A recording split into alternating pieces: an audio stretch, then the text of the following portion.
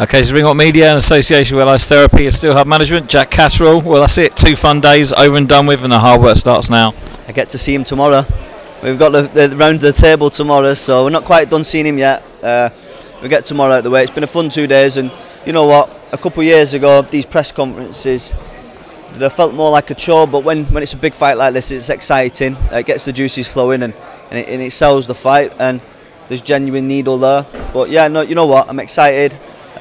Grateful to be here, but ultimately I'm excited to knuckle down now and make no mistake, I've been in the gym, but these couple of days where you're travelling around and doing the press conferences, they're fun, but yeah, it'll be over soon and it'll be time to work.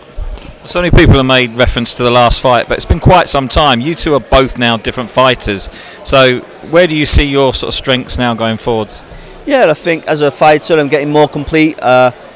I don't think I've reached my peak yet. I think there's always room for improvements, and we work on that day in, day out in the gym.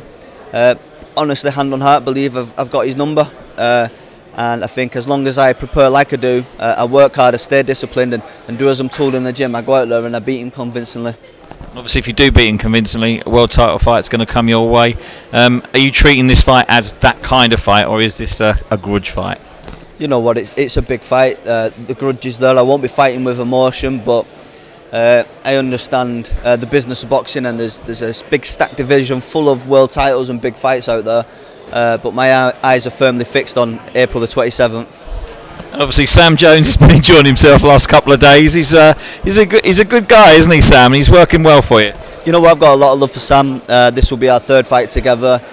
We've got a great working relationship as well as a friendship. He fits in nicely with my team, the people I keep around, so he's been good, and you know what, he's a personality and he gets on the stage and he engages people, which is good. And obviously finally, little present for Mr. Taylor, some colouring pens. What's all that all about? You know what, I really don't know, because I know my spelling's good.